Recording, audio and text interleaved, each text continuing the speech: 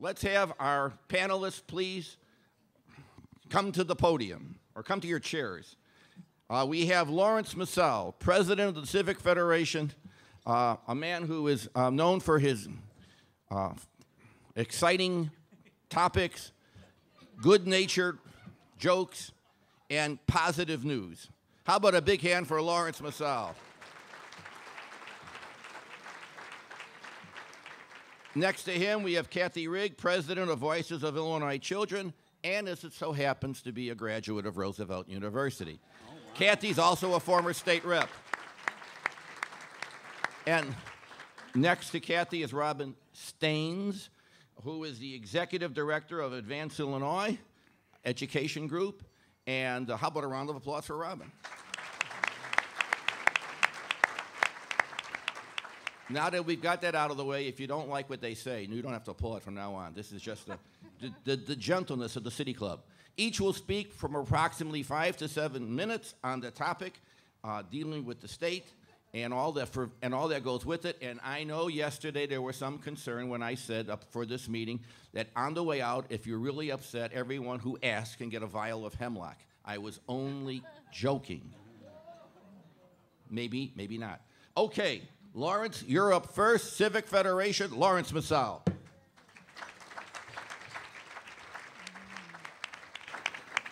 Thank you, Paul. Thank you, Jay Doherty. Thanks to all of you at the City Club for having us here today.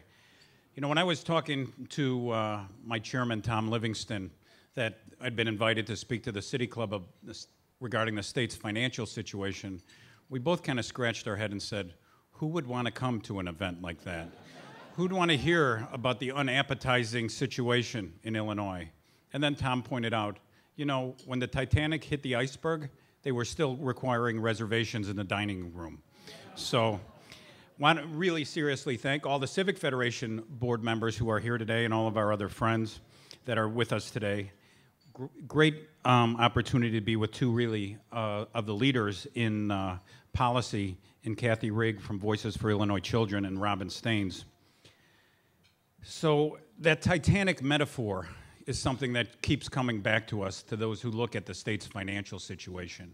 If you think back about how confident people were that something was unsinkable, that there were a lot of warning signs, icebergs that were known to be in the area that were ignored, and we kept steaming ahead. The state's financial situation is a mess. Even after raising the income tax last year from 3 to 5% for individuals and from 4.8 to 7%, and when you include the personal property replacement tax at 2.5%, we have an effective corporate income tax rate of 9.5%. Even after that action, the state is still not able to pay its bills. By the end of this year, which is fiscal year 2012 for the state of Illinois, we expect that the state's going to have over $9.2 billion in unpaid bills. Obligations of the state, vendors who have delivered service, some of the most critical services the state provides to the developmentally disabled, to the elderly, all are being stretched to the limit. A recent report by the Civic Federation projected that if things stay the same and the state continues on the path it is right now in terms of Medicaid and the pension program, the unpaid bills for the state of Illinois will rise to over $34 billion in the next 5 years. It's not a cheery thing. It's not something that the Civic Federation is happy to be talking about, but it is the fiscal reality. Moody's Investor Services, one of the major bond house credit rating agencies, recently looked at the backlog of unpaid bills for the state of Illinois, the inaction by the General Assembly and the governor toward meaningful pension reform to bring down the over $85 billion in unfunded liabilities. They looked at all of that and proceeded to downgrade the state's credit. Those of us in Illinois sometimes lose perspective, but it's important for everyone to understand that when Illinois has the worst rated credit of all the states, according to Moody's, it's also important to know how far away we are from the other states. There are currently 13 states in the United States that have a AAA rating. All of the rest have a AA rating, except California and Illinois. And Illinois has now passed California.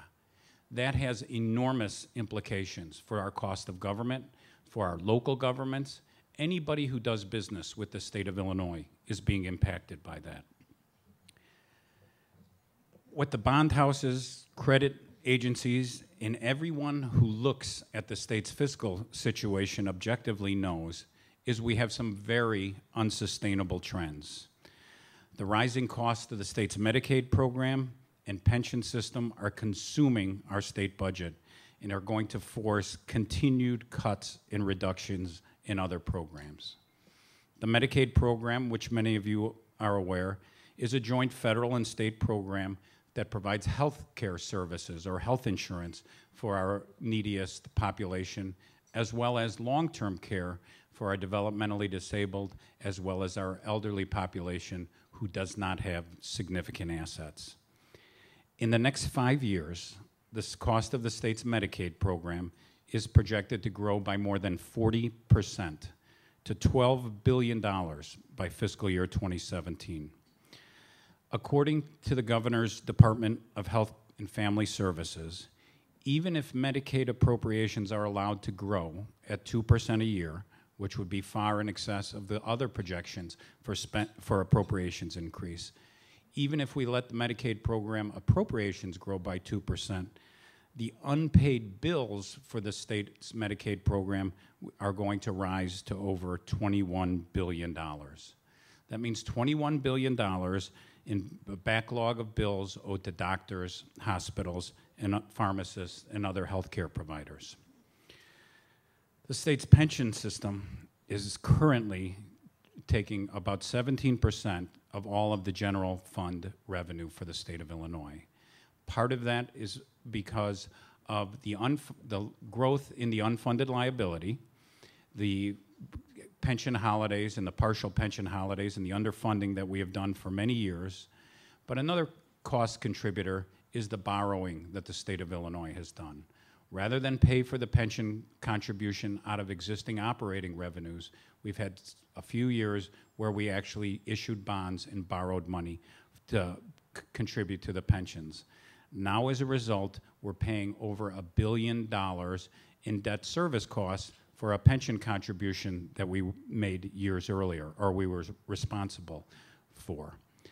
It's projected for these pension funds, which are now 43% funded for the state of Illinois, and to put that in perspective, that means we only have 43% of the assets needed to pay for the existing promises and obligations that are now known for the state employees and retirees.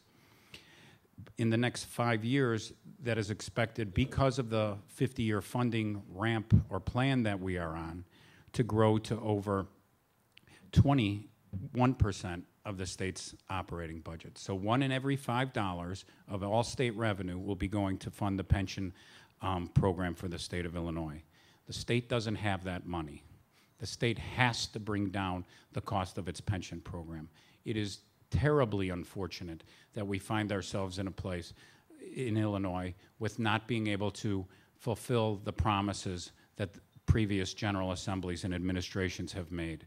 But there is no realistic means to find $85 billion to pay down that unfunded liability. We're going to have to take a two-pronged approach. Some of you are familiar, and we have some friends here from the Civic Committee of the Commercial Club, which has been doing an outstanding job of helping to raise the concerns and draw attention to the pension system.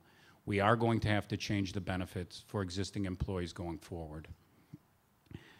The governor last week, for those of you who missed it, called the General Assembly into session and asked them to rendezvous with reality. He said the state's fiscal crisis is one that can no longer be ignored. We were very pleased that the governor understood the seriousness of which the state finds itself. The Civic Federation's recent analysis of, the Civic Federation, I should say, has not completed our analysis of the governor's $34 billion spending plan. But we do recommend it as nonfiction reading for those of you who have trouble sleeping at night. There are some very good things and unfortunately, some very harsh realities in the governor's budget. The governor called on the General Assembly to make major pension reforms.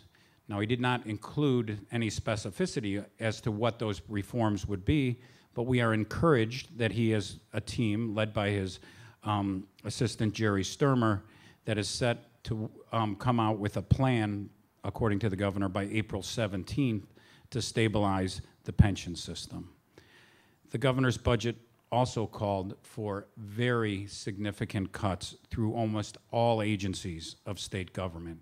He identified over 3 dozen state facilities that will need to be closed. This is going to be enormously difficult for the General Assembly and the governor to achieve. The governor charged the General Assembly with reducing the Medicaid spending by $2.7 billion. That is the amount of which his proposed budget for fiscal year 2013 underfunds that program. The governor has threatened the General Assembly that if they don't deliver the $2.7 billion in reductions in the Medicaid program, then he will keep them into overtime session. Julie Hamos, the governor's director of Health Care and Family Services, has identified just how difficult this cut is going to be. It represents almost a fourth of the Medicaid program for fiscal year 2013, and it is, according to Director Hamos, going to require significant reductions in the reimbursement rates that the state provides. Civic Federation is encouraged that the governor and the General Assembly are recognizing the magnitude of the problem. The pension reform efforts, the facilities closure, and the Medicaid cuts are all part of a long overdue but necessary and painful process to dig the state out of its fiscal hole. It's true the state did not get into this mess overnight, but we must stop digging. We cannot afford to continue to borrow for our operating budget or to spend more than the state takes in. So we believe that it is a positive that the governor has identified the icebergs, even if he has not quite identified to the General Assembly how they can avoid hitting them or getting off of them. And to talk more about our crews, I'm going to turn it over to Kathy Rick. Thank you.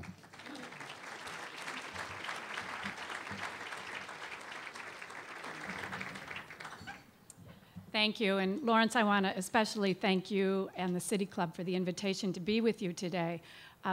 We often get a chance to present the material that our organizations are known for. We seldom get the opportunity to be at the same table at the same time.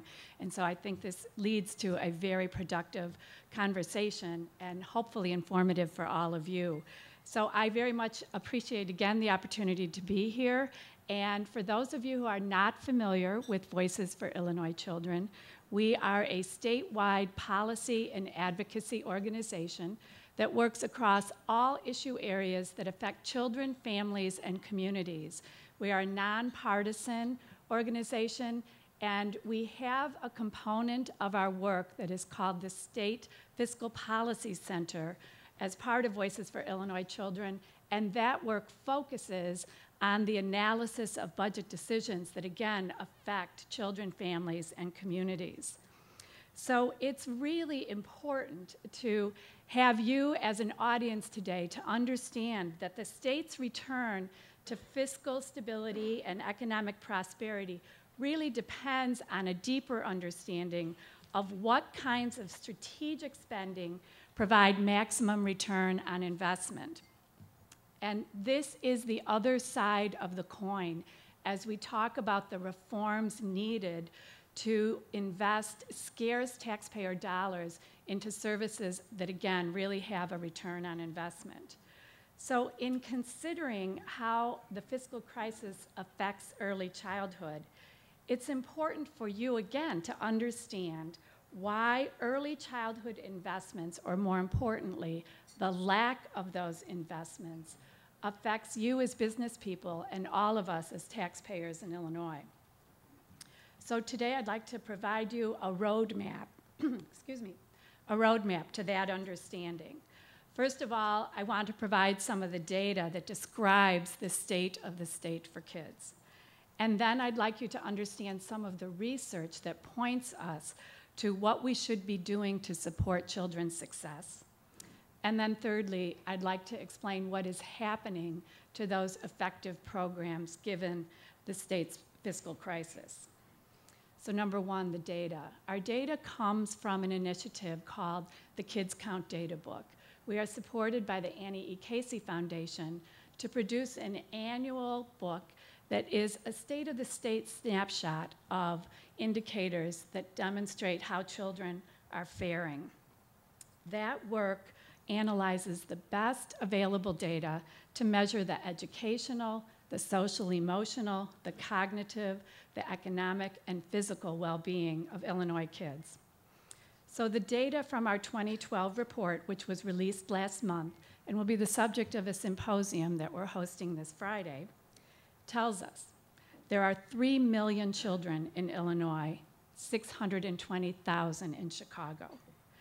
About 20% of Illinois children and 32% of Chicago children live in poverty. It's important to understand how poverty is defined. The poverty level that this data reflects is an annual income of under $23,000 a year for a family of 4.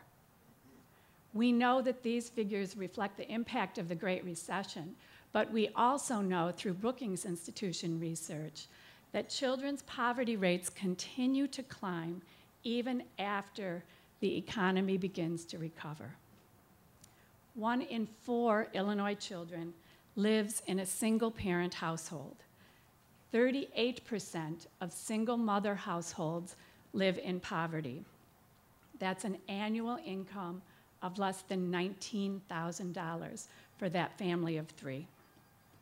In the 2009-2010 school year, more than 33,000 homeless students were enrolled in Illinois public schools. And in Chicago public schools, more than 85% of students come from low-income households. Wide disparities among racial, ethnic, and income groups are evident in the indicators of academic achievement. And these figures are compelling because we know these children are at risk. The research tells us the long-term effects of poverty, which include chronic health problems, exposure to trauma and stress. And we know exposure to trauma and stress affects healthy brain development. Poverty also creates lower levels of educational attainment and diminished employment prospects. So the second part of... Whoever has that phone, can't you turn it off? Sorry, go ahead. Okay. Thank you for watching out for me, Professor. The second part of what I want to convey with you today is what we know from research. So Professor James Heckman is a Nobel laureate economist from the University of Chicago. He began his studies in developing workforce development theories, and he landed on an understanding and research that demonstrates that it's early childhood investments that drive success in school and later in life. Birth to age 5 is a critical time in brain development, yet this age group has the highest level of poverty among children. According to Professor Heckman, quality early childhood education fosters cognitive skills along with attentiveness, motivation, self-control, and sociability, character skills that turn knowledge into know-how and people into productive citizens. So the good news in these discussions, and I want you to remember there is good news in these discussions, is that we do know what to do. We know what works. And when we talk about Illinois' response to this data and research, there's more good news. The Wilder Report was commissioned by Voices for Illinois Children, the Ounce of Prevention Fund, and Action for Illinois Children. The estimates from that Wilder Report prove that the state's 2 decades of investments in school readiness generated $350 to $500 million in annual cost savings in the K-12 system and other state-supported services. This is important to note As recently as 2008, Illinois was a national leader in early childhood education, in social and emotional learning, and in healthcare coverage for children, a national leader as recently as 2008. The bad news is that the budget crisis is putting these proven programs at great risk. For example, the Illinois Child Care Assistance Program enables low-income working parents to keep their jobs, and it offers developmental opportunities for their children. This program was a key to the success of welfare to work. And last year, the income eligibility limit for child care assistance was lowered, meaning fewer families were eligible, and the proposed 2013 budget would further restrict eligibility. So the Fiscal Policy Center at Voices for Illinois Children estimates the cumulative effect of these reductions will be the loss of services for more than 25,000 children. In the Early Childhood Block Grant Program, again, a leader in the nation, I often get the opportunity to present in other states, and sometimes you have to leave Illinois to feel good about Illinois. But we were the envy of other states, given the investments that were made through the Early Childhood Block Grant. This program funds preschool programs operated by local school districts and qualified community agencies, and it offers the developmental services needed for infants and toddlers. The governor's proposed budget actually increased funding by $20 million, but this would still be $34 million below the fiscal year 2009 level. And due to budget cuts and delayed payments, participation in state-funded preschool programs has dropped by an estimated 18,000 children. Other programs that are important to the well-being of kids and families have been cut as well, and more were announced in the governor's proposed budget. Prenatal case management programs were cut 17%. This is significant because these programs are very effective in preventing premature births, and premature births, as you can imagine, are very costly, especially contributing to the cost of the Medicaid system. Home visiting programs support vulnerable families and teen parents. Funding has been cut 20%. These programs are effective in reducing referrals to the Department of Children and Family Services. They have a direct connection to reducing the need for investments in the child welfare system. School and community-based mental health services also cut 20%. After school programs cut 64%, and delinquency prevention programs cut 39%. So we have a call to action to you as our partners in the business community. And I had the opportunity to have this information published in Crane's Chicago Business in response to the article that demonstrated that Illinois is competitive and attractive to the business community. We felt compelled to raise the alarm that that may be, but is that sustainable? We need business leaders to be part of the solution by becoming a voice for investing in kids and engaging with policymakers. We need to understand how important it is to invest in our children in programs that we know work to build a competitive workforce. Given the budget shortfalls, naturally the question arises, how do we pay for these programs? We recognize there are appropriate reforms that must be implemented to address the fiscal crisis. But the real answer is we cannot afford not to invest in these critical programs. We have to invest in the opportunities for children now, and we have to get them out of the budget crossfire. Thank you.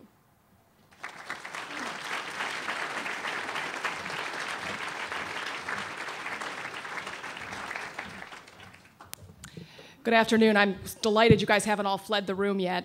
I had the same reaction Laurence did. I couldn't imagine anybody was going to show up for this lunch. You read about it in the papers, you're hearing about it on the news, enough's enough. And the only thing I was looking forward to was the first time I was going to follow a speaker, I thought it was right after Laurence, that I actually felt good about following the speaker because I could only be more uplifting than Laurence's bad news was going to be. And I will say, if you listen closely, there is some good news in my remarks. So enjoy your dessert because there's a little bit of good news coming. But I'm going to start with the more somber news. And then, unfortunately, I'm going to close with some bad news. The more somber news, because again, what Laurence wanted to do was set the table and say, look, we're not getting our house in order. If we don't get our house in order, we're not going to be able to take care of the things, the investments, the fundamental investments we all know we need to do. And so instead of having those as two separate conversations, they need to be in the same time, the same place, and in our brains at the same time, which sometimes is complicated, particularly for legislators who have a lot going on. We have, see how nicely I was about that? We have, my sister's an elected official, so I've gotten good about that. We have a lot of educational catching up to do here in Illinois. Advance Illinois, we're an educational policy organization. My founding co-chairs were bipartisan. We're Bill Daley and Jim Edgar. You don't get more bipartisan than that. Because the truth is we all have a common interest in making sure that the fifth largest economy in the country, which is what Illinois is, stops being a laggard state. Right now, we're behind in terms of virtually any measure you want to look at and how well our kids are mastering math, science, et cetera. The only bright light, we're a little bit ahead of this curve in how many kids we're graduating, but the fact is they're not graduating college ready or career ready. In fact, of kids who start high school today, only 1 in 4 is going to graduate at all and graduate college ready at the same time. 1 in 4. So, in a time where the United States itself is dropping against its trading partners, we're now 14th in terms of overall education levels of our citizenry. We used to be the #1, undisputed for decades. Every year, more countries are passing us by. We're in the bottom half, even of a country that is not holding its own. So we've got some significant work to do. Now, here's the good news. For the first time, we actually have a plan as a state to do just that. And the plan is so good that all the sort of people who watch these kinds of policy changes and early indications keep bumping us up on their list of states to watch who are doing better and better work.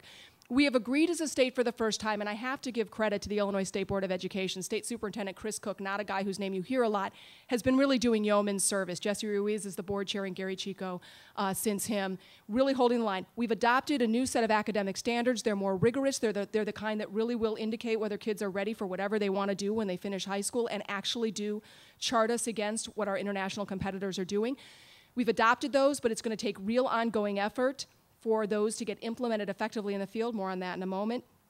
We have, at the same time, we're raising expectations for kids appropriately and necessarily. We're doing the same for teachers and principals.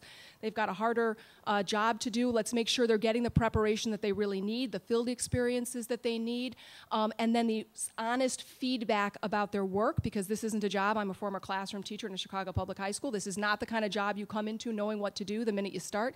Get them the feedback and the development and the support that they need to do that. We have also taken, for the first time, some of the hardest work on. This is getting a lot of attention here in Chicago. It's actually work that's also going on at the state level. We've got schools that have been in crisis for a long time, and what do you do? And there are good ways and bad ways, and Lord knows there's some interesting conversations about that, but it's not a problem we can afford to just continue to ignore. So we've got strategies in place. We've managed to leverage a lot of federal dollars, but to leverage those effectively, there are local resources and capacities we're going to have to build.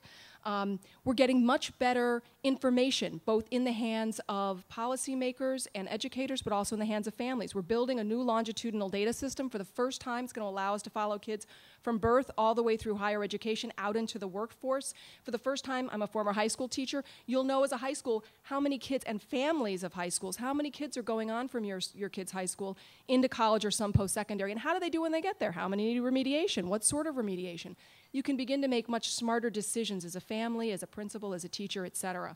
So that is a huge ongoing project that's going to require us to stay the course. It also allows us to put together whole new report cards to get that information out to families. For the first time, we're going to be taking a developmentally appropriate look at how ready kids are when they start kindergarten. Not waiting until 3rd grade for our first snapshot when we all know it's too late to start doing some of the interventions we need, but as kids are starting the K-12 system. But for those things to continue, we're going to need ongoing investments. And so the good news is we've got a plan. And the good news is other people are taking notice and actually giving us some applause. We almost never get applause for this here in Illinois. Sometimes you leave, you feel better. Here's the bad news.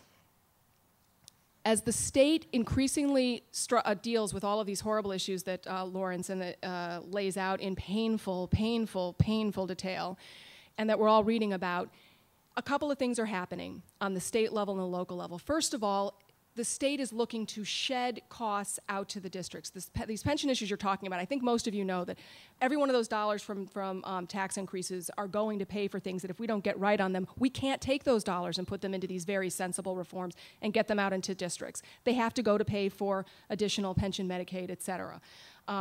So what the state's looking to do is it's trying to push costs out. So it's done a number of things. One, Chicago is unusual for those who really follow Chicago. The pension pickup payments that employers make are made by the local Chicago Public Schools district. That's not true around the rest of the state.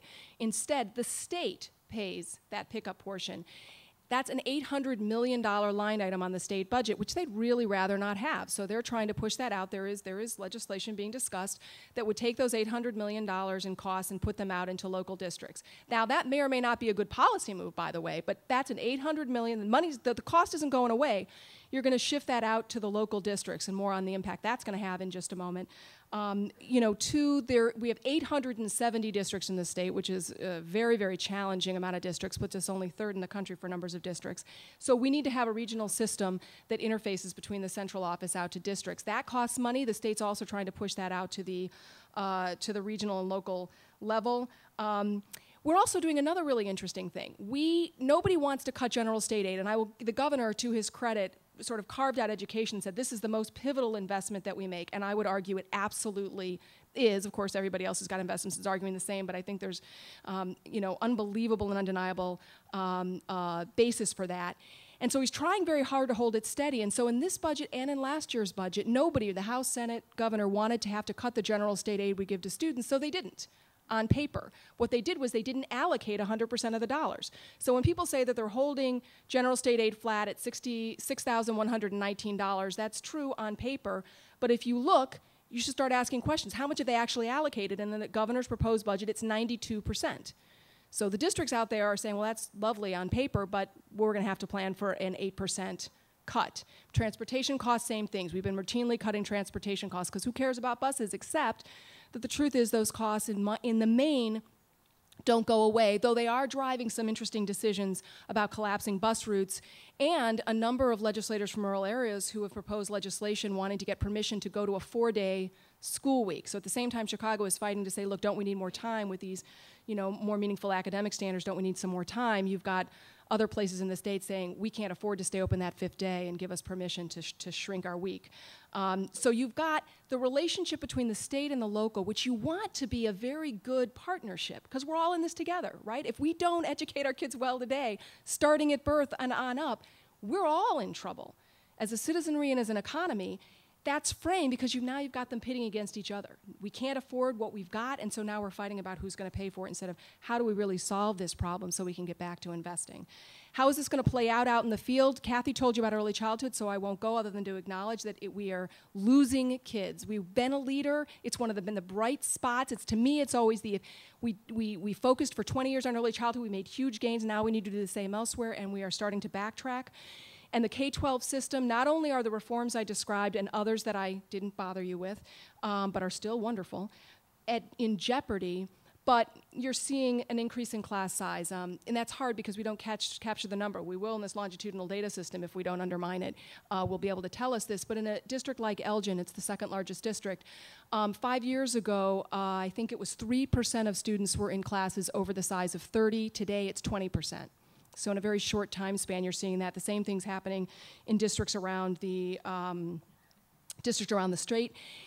You've also got huge numbers of personnel cuts and teacher cuts. So last year, I think there were roughly 2,500 teachers cut, and that followed the year before where 1,400 were. Now, I'm not here to argue that some of those may not have been necessary, and there's something about lean times that forces us to sometimes make hard decisions that need to be made. So there is the chance that the pressure that's being brought to bear is going to lead to some good policy outcomes. Unfortunately, there's also a number of things being considered which are bad policy outcomes, which are coming from that same pressure. And so with the conversations, I would echo Kathy that we all need to be taking this seriously, but I would argue we need to be taking it seriously, and we need to identify where the pressure can be channeled into healthy policy changes that we're long overdue to make, where we need to avoid doing things that are in the short term gratifying but in the long term harmful to our kids, And we're also going to need to prioritize. Across the board cuts may not be the right way. I'm, obviously, organizationally, personally, and as the parent of 3 public school students here in Chicago,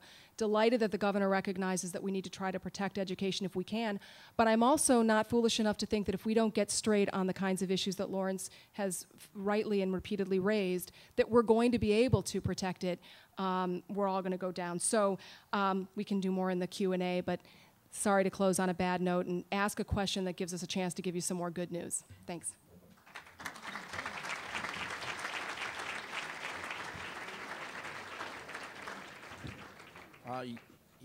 Ginny will be. Remember, brevity is not a vice. Tolstoyan questions we have. That's a writer, McCormick. All right. By the way, total agreement, don't they? Just presenting the problem, then the solutions. Now you know why there's not a single legislator here. Okay. This is from Ruth. Ruth, where are you? How do you pronounce that last name? One more time. Correct. Neighborhood Capital Institute. To Mr. Msall, you can answer right from your seat. Does your organization make any recommendations on the revenue side of the state budget? Well, we'll start with that small question. Thank you. Yes, the report that we released just a couple of weeks ago that talked about the growth of the unpaid bills if nothing more is done. The Civic Federation has tried to be consistent and looking at both sides of the ledger.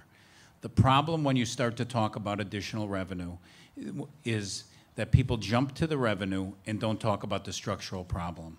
So we could, theoretically talk about all sorts of new revenue sources for the state of Illinois, and people would think that it's going to go to education or to early childhood or to other important priorities, but it's going to go to the pension system unless we structurally reform it.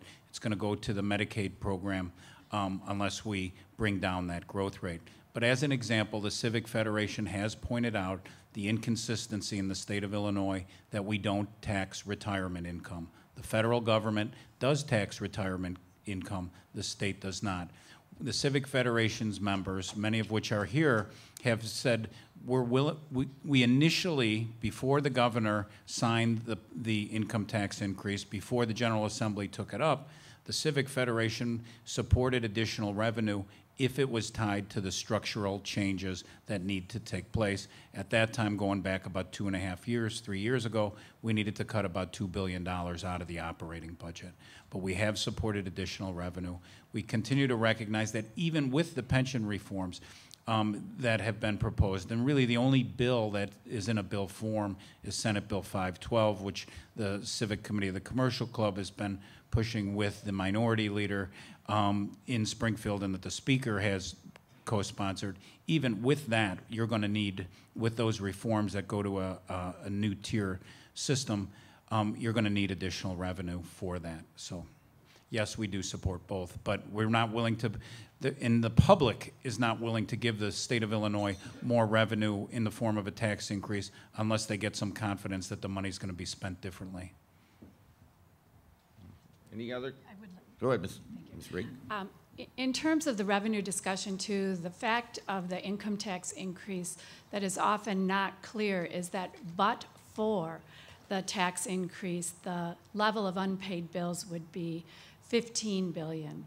And it's still a staggering number at 9, but the income tax revenue did help pay some of the backlog of bills. Now, that's not a sustainable solution by any means, but it did help those providers, and that needs to continue to stay a priority, because the backlog of unpaid bills is meaning programs that are working in communities are closing their doors.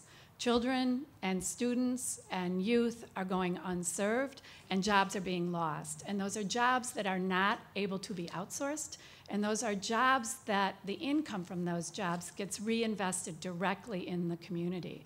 So it is important that the balanced approach of considering the revenue and what needs to happen, given that the income tax increase is not permanent, offset by these reforms because, again, the figures show that it's unsustainable to continue a pension system and a Medicaid system that are unable to fulfill their obligations and need to have a serious consideration again. So the balanced approach of revenue and spending constraints are important to keep in a balanced way. Ms. Steans, you want to comment, or you could pass? There's no requirement. I'll pass on this one. Okay, good. Because now comes the hits. Cowards die many times before their death. Valiant taste death but once. People leaving you. Well, what a surprise. We have a pension question. We got 2 pension questions. We got 3 pension questions. And we got 4 pension questions. And I'm sure if there were more of you here, there'd be 5, 6, or 7, or 8 pension questions. But since I taught at UIC, I will read the one from Richard Johnson. Richard, where are you? Raise your hand. With all your colleagues back there, you band of marauders. Okay, here we go. Surprising is for Mr. Msall. I know, Laurence, you're shocked by this, but move on. Illinois has a gigantic revenue problem. The Civic Federation, etc., continues its attack on public pensions, which will provide little or no revenue relief, especially in the short run. Why doesn't the Civic Federation get behind something that would change the unfair, regressive, flat income tax with a progressive system that would help address the long-term prices? We have one from Tom Goltz from UIC, pretty much the same, and of course Merrill Gassman from State University in New Orleans, etc. You got the gist of it. Why are you picking on those pensioners, Mr. Msall? If only my mom was here to see how I'm taking away her pension. The Civic Federation's attention to the pension situation is based on the fiscal reality that we have an $85 billion unfunded bill that we don't have the money to pay for. The attempt to bring down the benefits for existing employees going forward is based in the reality that we've already changed the benefits for future employees hired after last January, and there is no effective means to bring that down except to reduce that liability. The income tax increase, as was pointed out, is all going into the pension system, but we're not gaining ground. The unfunded liability is continuing to rise, so that's why we're going after the need to reduce the funding. When 1 out of every $5 in the state's general funds are going to the pensions, it's not sustainable. It means there's going to be no funding for anything else. So in terms of the graduated income tax increase, or the proposal to go for a graduated income tax, one, as many may know, that requires a constitutional amendment. To pass a constitutional amendment, you have to get 3/5 of the members of the Illinois General Assembly to vote to put that on the ballot. Then you have to convince the public to give the General Assembly the power to establish a graduated income tax. And the advocates for a graduated income tax need to be straightforward and say, what's the new rate going to be, not the identification of what the 1% population is going to be. So the Civic Federation is not opposed to a graduated income tax. We just see it as a very long-term, difficult thing to get passed. In the meantime, the state's finances are crumbling, and we may not be around, and the social service network might not be around by the time that gets on the ballot and passed into law. Good question, good answer. Any comments? How about Heather? You've been, playing. I'm not gonna add to that particular. I just want to set again one more piece of context. Right now, in terms of some of the unfunded bills, which are also part of the problem that we don't have enough, the combination of structural needed reforms and lack and revenue, $800 million are owed schools right now. That's between $350 and $420 a kid that schools are not getting, that they're having to bankroll. So, I mean, it's and the same thing is true of universities. You saw that the governor was talking about trying to increase MAP grants. We've become one of the least affordable states in the country in terms of post-secondary access. We used to be one of the most affordable, and that has dropped in the last 10, 15 years. Again, hundreds of millions of dollars owed to our state universities. If we don't figure out how we're going to make those payments, we are going to see, it's just not sustainable. Okay, this is a quick question. Laurence, you are obviously the man of the hour. Well, and you're certainly the man of the three, I'll tell you that. No argument on that one. We're not going to touch that one. Miss Wolf, the old Paul Green would have, I know, but we don't go there. This is from Sandy Blau. Sandy, where are you? I thought maybe you left, and of course I do this. Very quick question. Why aren't all state employees covered by Social Security? It's a great question, by the way. It is. Most state employees, what we traditionally view as the people who work in the Thompson building or in the Stratton building in Springfield, are covered by Social Security. Teachers are not, and university employees are not covered by Social Security. There's a small population of the existing state employees that they might still be working, but most of them would be retired that opted not to join Social Security. The justification, and there's been opposition by different teachers' interest groups in the past to joining Social Security, is the cost associated with it. It's an additional, would be an additional cost. Certainly, some of the discussion about pension reform, in particular, how it affects teachers, would be easier to fashion a resolution to if they were covered by teachers. But at the end of the day, it's really a financial consideration, how much it would cost for those school districts. Now, interestingly, Speaker Madigan, President Cullerton, and Governor Quinn have raised the idea of, and I think Robin mentioned that, of pushing the pensions for what they call the non-state employees, the suburban and downstate teachers, and the state university employees back onto those governments and out of the state of Illinois. Potentially, if anybody wrote down their ideas and put it in writing, you could evaluate that in the context of how they would pay for them and whether we'd be giving the school districts and the universities the authority to change the type of benefits, including whether they offer Social Security or not. Well, I certainly would advocate that, just especially starting off with Macon County. Those two guys from Decatur who want to secede, start there. Let them start paying their own pension requirements. I don't. Last question from Peter Benzinger. And Peter, you always are a reformer, no matter what they said about your run for office. The budget process reflects a dysfunctional policy process, okay, driven by a dysfunctional electoral process. Can better campaign finance laws and redistricting process, not by those dreaded legislators, help solve these problems? Oh, since That's almost as gloomy as Lawrence's general talking points. the moderator uncharacteristically will give the first answer, no. Now, go ahead. I'm going to disagree. In our work, we often engage in community dialogues, and we put the same information in front of the general public and our advocacy partners that I provided to you about the need to understand the data, the research, and investing in good outcomes.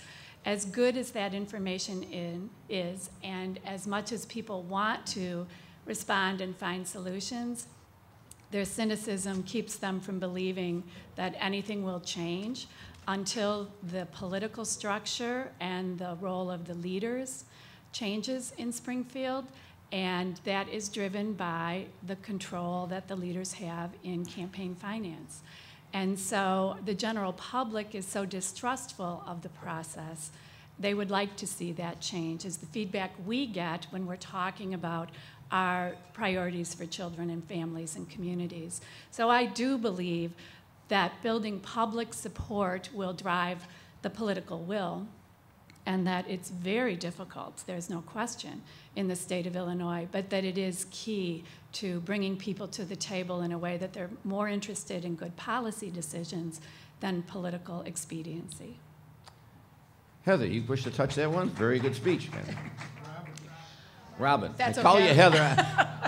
Well, if you were Heather, you wouldn't be here because you'd be afraid. Go ahead, Robin, go ahead. Finance As I said before, being mistaken for Heather is actually a bump up for me, so that's okay. I would only add that I think that the situation that the state has got, if we're ever going to consider those things, which are unbelievably difficult to do for reasons everybody in the room knows, we're getting close to that point only because of the chickens are coming home to roost from some of those dysfunctional policies. I think everybody knows that we've got serious investments that we need to make and continue, and I think everybody knows that those are at serious risk, and every year you think, gosh, it's gotten so bad, we're really going to have to come to grips, and then we don't, or at least not enough. And so if we're going to, we've gotten ourselves into a deep enough hole that you begin to talk about things that you wouldn't have talked about when the hole was a whole lot shallower. So I've never had a crystal ball when it comes to anything Springfield, but it will be for very bad reasons, unfortunately, I think, if we do. You'll pass on this, Laurence, right now. I can't resist just saying that yes, redistricting, yes, campaign finance reform would have a significant impact in how legislators approach their jobs and how decisions are made.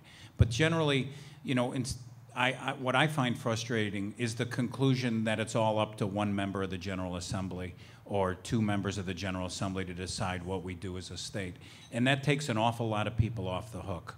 All 177 members of the General Assembly are up for election or retention or re-election, however you want to look at it.